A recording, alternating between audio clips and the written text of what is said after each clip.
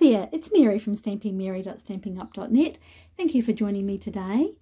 Today is day 4 of the 7 days of Christmas, and today I'm featuring a star gift bag as part of my Christmas projects. Here it is here. The gift bags are in the mini catalogue. They are called the Star Treat Bags. There's a pack of 10. They come just like this, and all you have to do is take it out, pop it open, and you're done. There's the gift bag all made for you. Doesn't get any easier than that, right? But we're going to make a cute little treat bag, a tag to go with it, using the Decorated Pines dies and stamps and a little bit of watercolouring using the stamp. It's not actually watercolouring, but it gives you that impression of a little bit of watercolouring. So let's get making. So there's the star treat bag already made. That's pretty easy.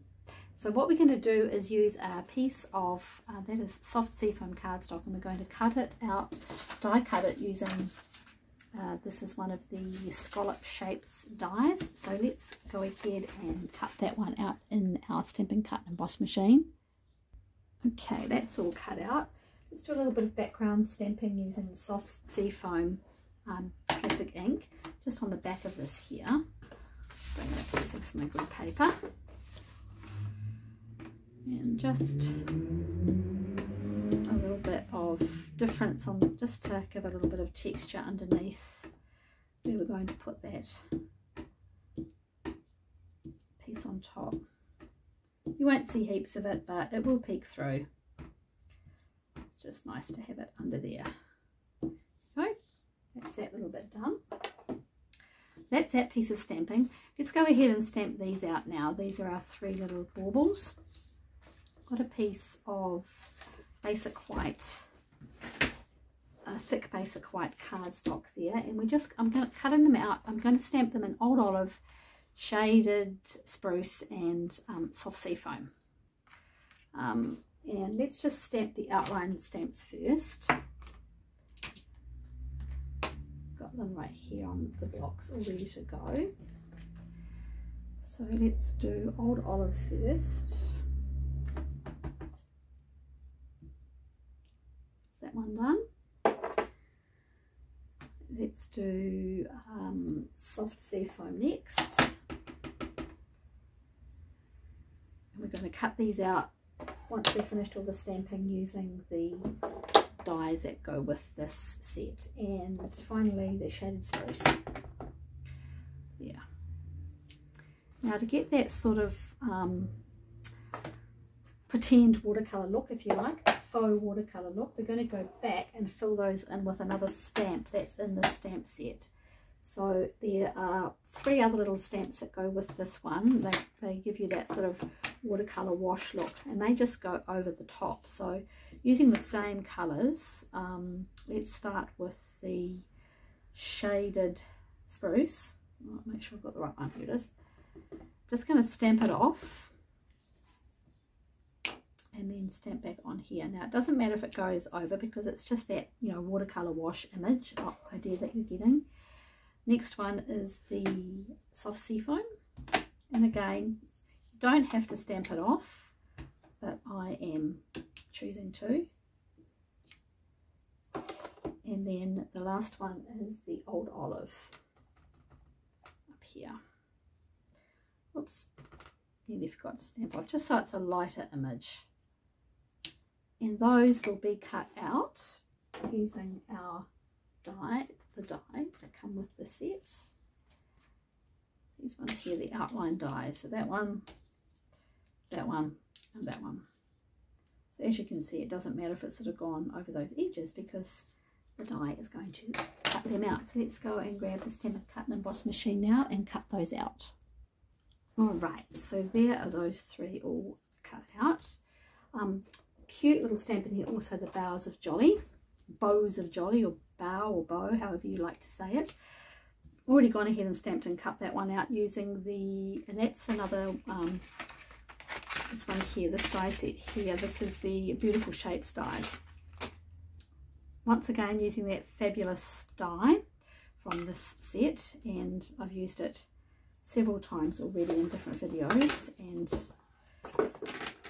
I know you probably think you're probably getting bored of me using it all the time, but it's just such a good die. So a little bit of Tombow on here just to adhere this down.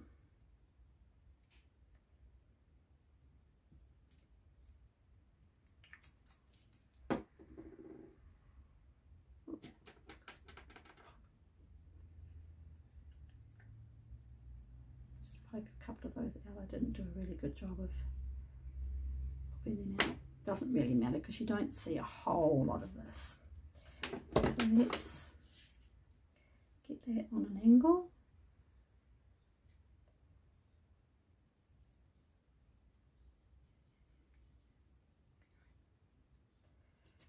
Hold that down for a minute. Oops.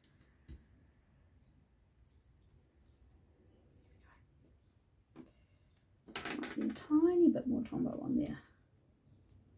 Yep, just a tiny bit more.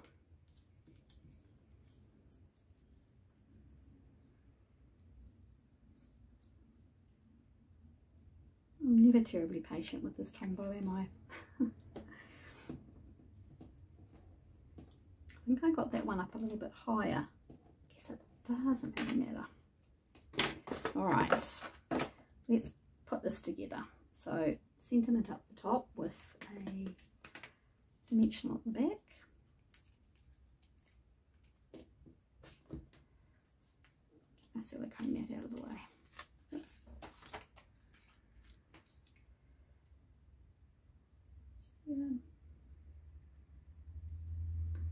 Put that one on. So one of the larger dimensionals in the middle and a smaller one at the top there. That watercolor image stamp is it's great to use. It just a little bit of something different on for these little bells. Right, let's pop that under there. Whoops, I meant to get that under there slightly. Just there. And then last one. And a small one up the top. Small dimensional that is. And then that just sits up there. Like so. And the thing I should have done before I put that all together is make my little hole. So I might just have to peel that back ever so slightly. Oops. Don't do what I did, please. So I'm just using this is the Label Me Fancy Punch, and I'm just hoping I've got it right. Well, any hole punch will do. Not quite, but it doesn't really matter because you won't really see it. This is the satin edged ribbon, which is also in the mini catalogue. So I've put a link to these products in the description bar below. Go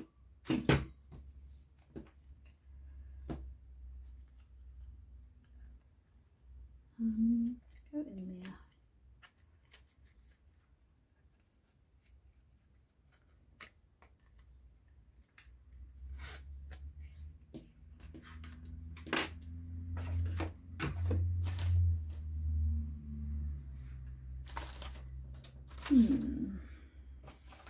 Scissors and gold twine.